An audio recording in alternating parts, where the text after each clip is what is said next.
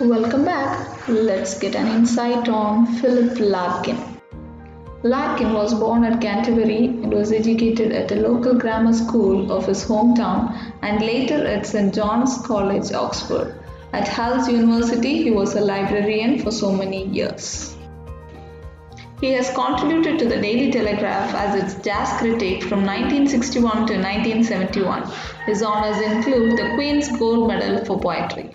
He was offered the position of Poet Laureate in 1984, but he declined it.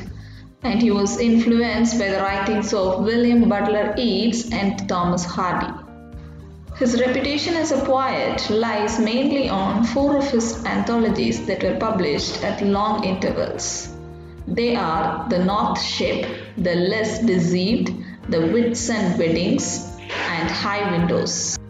The Less Deceived made his name, The Wits and Weddings made him famous, and High Windows turned him into a national monument. Larkin has also written novels, namely Jill and A Girl in Winter. Larkin is associated with a group of poets constituting movement in the 1950s.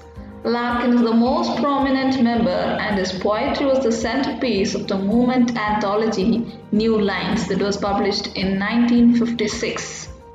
Movement poetry constitutes the poems of the movement poets and it's a reaction against neo-romanticism and surrealistic abstraction of poets like Dylan Thomas.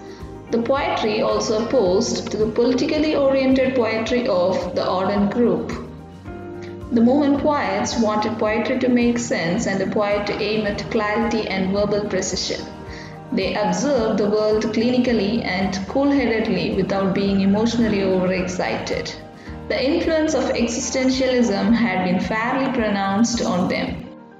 The other prominent movement poets are Tom Gunn, John Wayne, Donald Davy, Kingsley Amis, and Elizabeth Jennings. Thank you for watching.